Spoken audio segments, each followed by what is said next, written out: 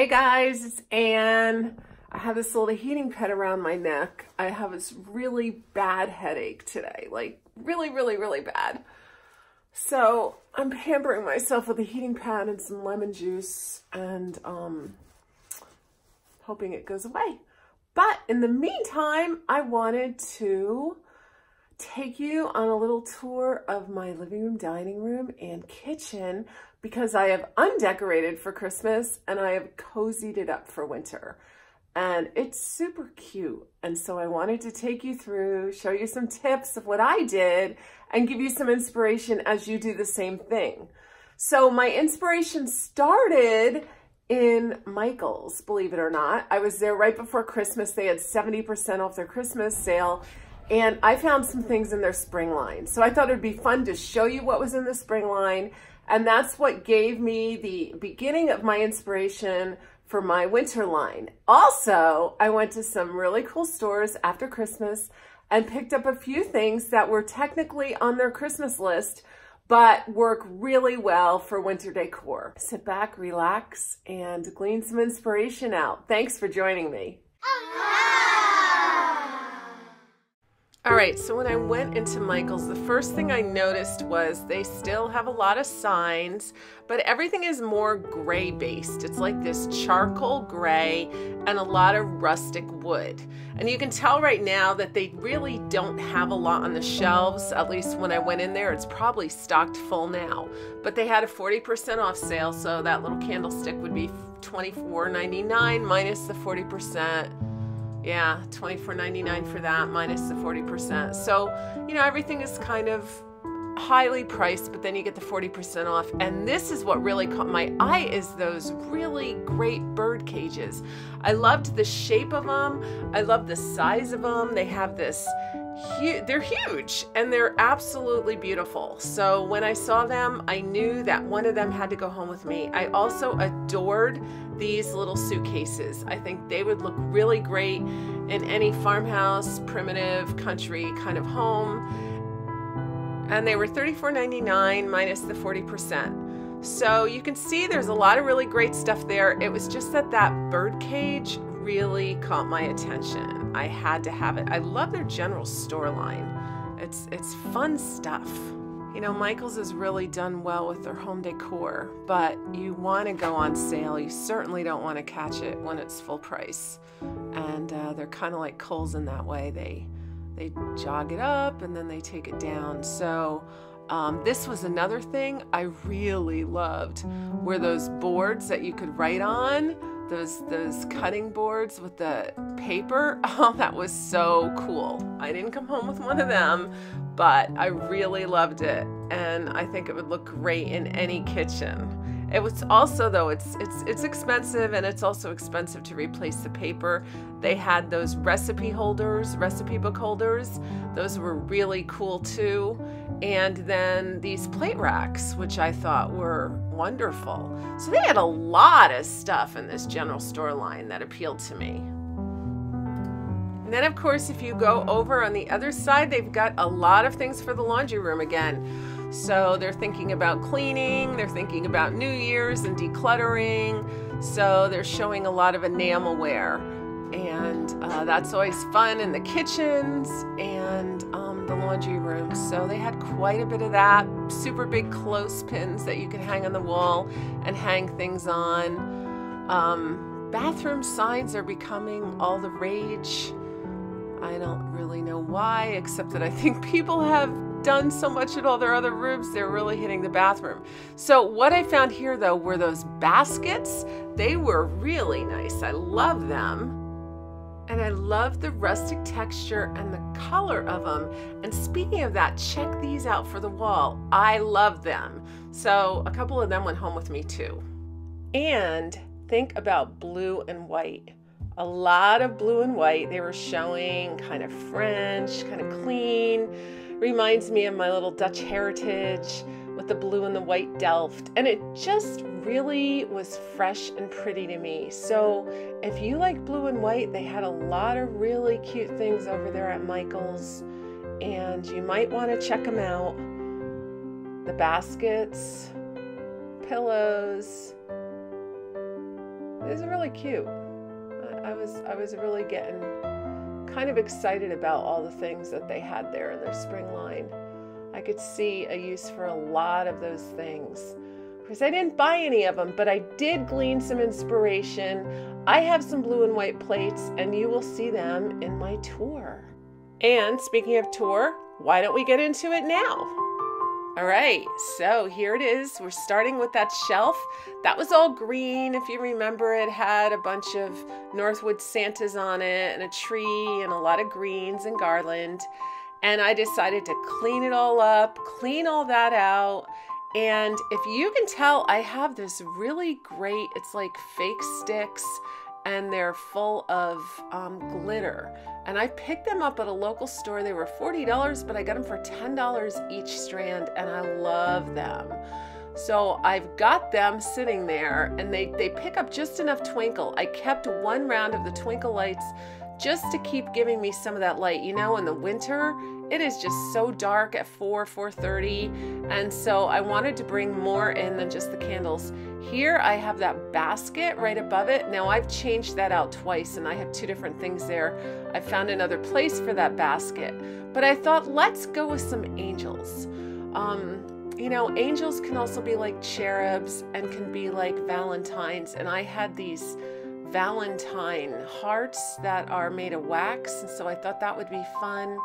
And then I have a book there right now. I've already moved that since I photographed this tour, so you'll see some things that are different. Because even here, now the little angel is leaning against the little twigs. But I do love the glitter and the shiny brightness that this is giving me for this month. But it's not Christmas. It's decidedly winter. It's icicles. And while things are kind of dark and dreary outside, you can see I'm kind of hating those pillows now. So the pillows have to come out. They have to go in the barn, and everything has become neutral. Really neutral and really cozy. So that's what we've gone here. The red is out and the neutral and the cozy is in. All right, and here you see my inspiration. It was that bird cage, and I put it on that great antique sled that I picked up at Bernat Antiques this year. I love that sled. I thought it would be great on the table. It's got scale, and then to put that bird cage on top of it with scale was such a great idea. I stuck those candles in there, and then I used an idea that I got from my friend Carrie in her beach house tour, where she used sweaters on top of the candles, and I used actually a leg warmer that I cut up, and I stuck it on top of the candles. It made the candles cozy. They are just cheap plastic candles that I got at Job Lot. They have a remote, so I can just click them on and off. And then I have another one of those branches with glitter around there to catch the light. So I'm really loving that. And of course, Tom keeps the fires stocked, and that keeps our room really cozy in the winter. I also left up those two Christmas trees because they just have the white lights, and they really do provide a lot of light in the middle of the winter when I need it the most.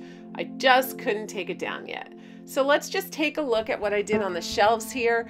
I warmed it up with some of my woven blankets that I picked up at Woodstock Country Shop. And then I've got some antique pictures here. These were given to me. My uncle gave them to me. My aunt had them framed years ago, and they are relatives on my dad's side, and they mean a lot to me. You know, great-great-grandmas.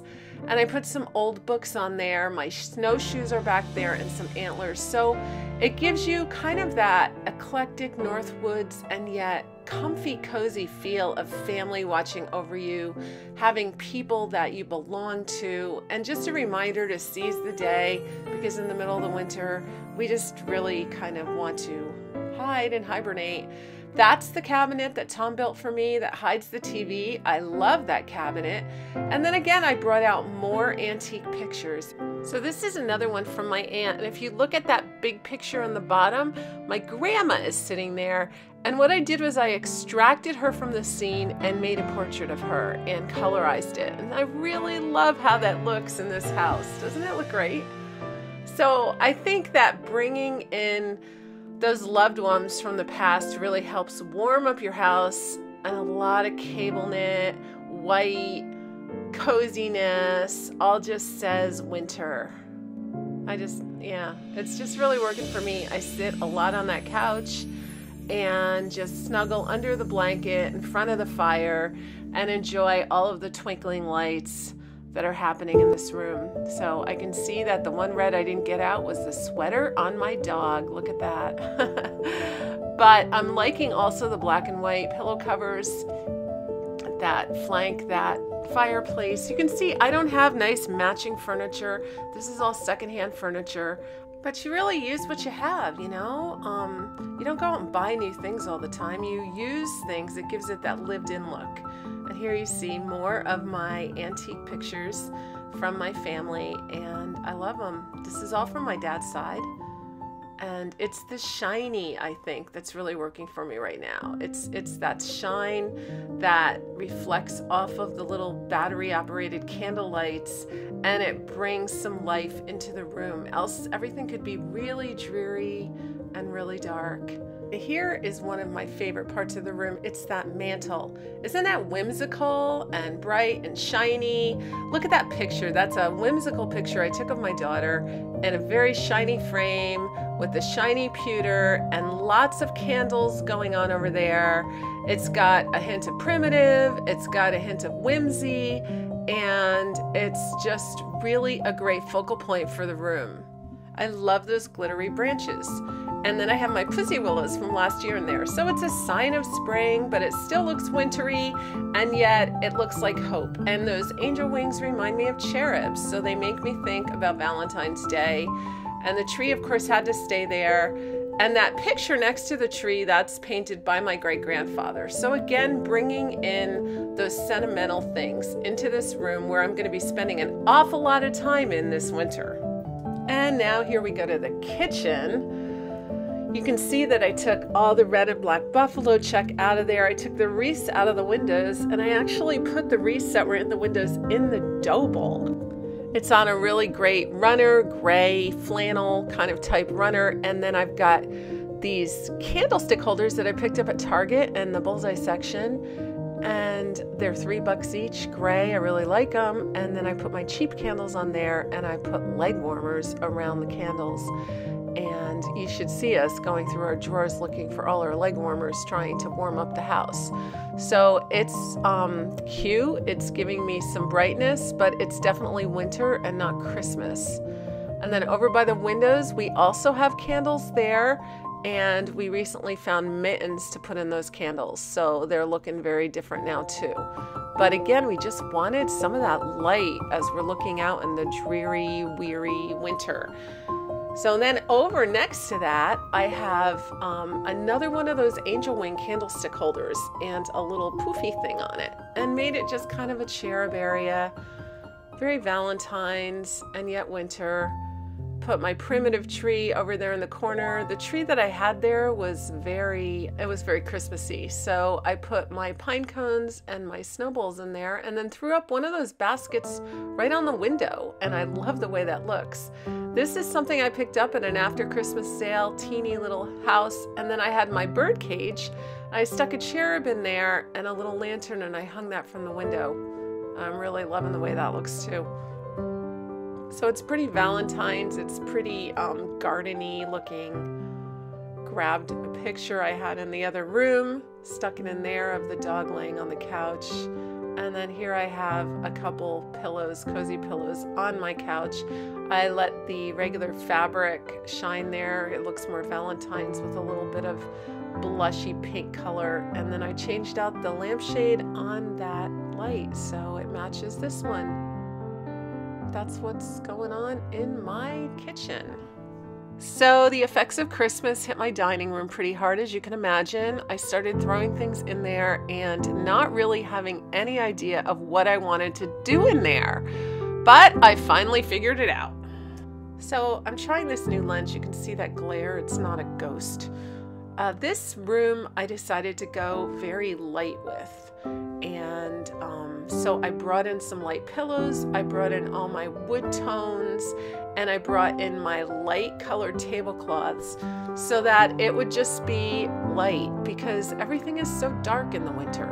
And then I threw out a lot of anything that was wood, anything that was worn, my pewter, put on candles, and basically just went with it. Now I keep changing what's on that door. Sometimes I change out that tree, and so you'll see that later. It's going to look different. That tree and that wreath are not there anymore. Now it's a different tree and it's a star on the door. But most of what I tried to do in there was just bring in those white pillows and bring in that light. And over here, I went with the blue. So you can see that I took a cue from what I saw in Michael's, and I have these plates that my aunt gave me. I've got quite a few of them.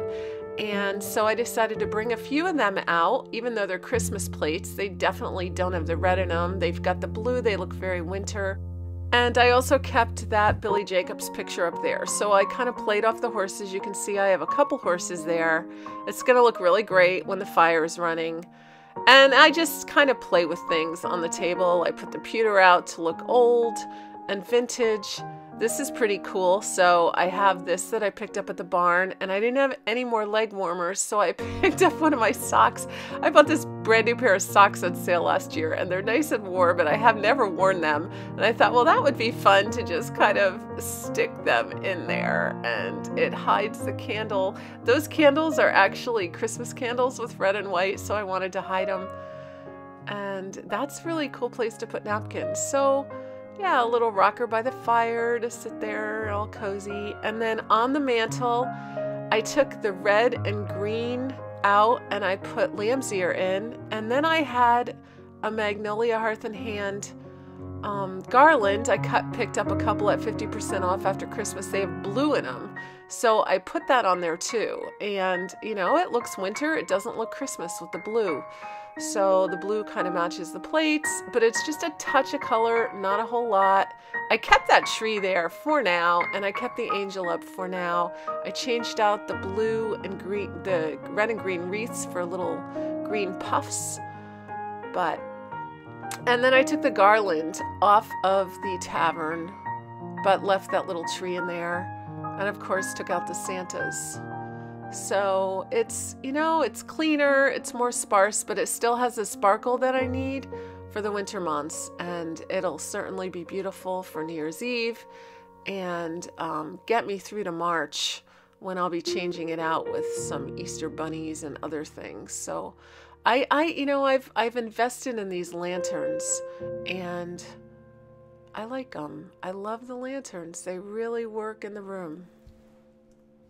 Been putting up things that are warm and cozy and sentimental and decidedly winter, and yet with a little touch of spring. So it's just really wonderful getting to know you guys, and Happy New Year. I hope that next year brings you all the blessings that you so deserve.